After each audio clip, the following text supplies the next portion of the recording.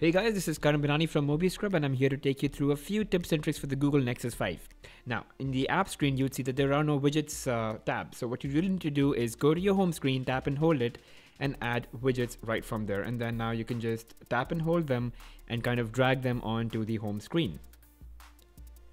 The next one, which is kind of my favorite and comes with Android 4.4 KitKat, is that when you're playing a music track and then you kind of lock your screen and come back to the lock screen, you have all your controls on the lock screen itself. But the great part is that you can now tap and hold the pause button and you can actually go forward or backward within the song from the lock screen itself.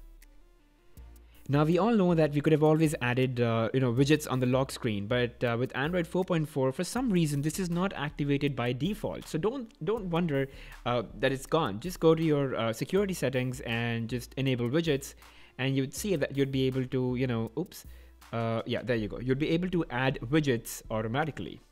And you can obviously choose from a variety of those. You can, and don't forget to install dash clock. You have to install dash clock widget. It kind of gives you access to so many more widgets that you can add onto your lock screen, and you can obviously install more from the Play Store.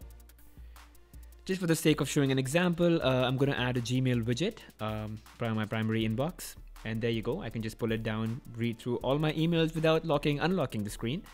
Tap and hold, and I can rearrange that. And obviously, if I'm done with it, I can just throw it in the trash. This one's a little obvious, but for those who've never used a Nexus, it's best that you know. So you have only two screens right now. Now, if you want to remove one of these screens, you really have to empty the screen with all the apps, the app icons, and that kind of deletes the home screen. Now, if you want it again, well, just drag an icon and take it to the other screen. It kind of adds that screen automatically. Now, when you tap and hold, you can see the screens, but you cannot delete them. You can just rearrange them if you want, but you cannot remove them. The only way to remove is to remove all the icons one by one.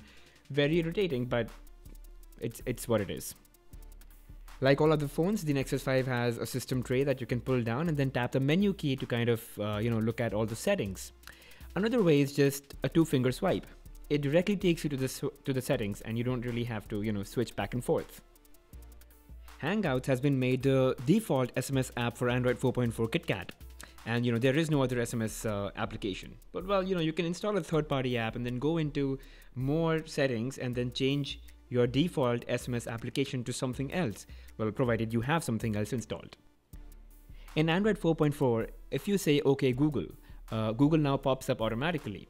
Now, if it's not working in your phone, it's probably because you did not buy it in the US. So just go into settings, go to voice, and make sure that your language is set to English US. And once that's there in place, you can just go back to your home screen, and then when you say OK Google, it kind of pops up the app. So just say OK Google, and there you go.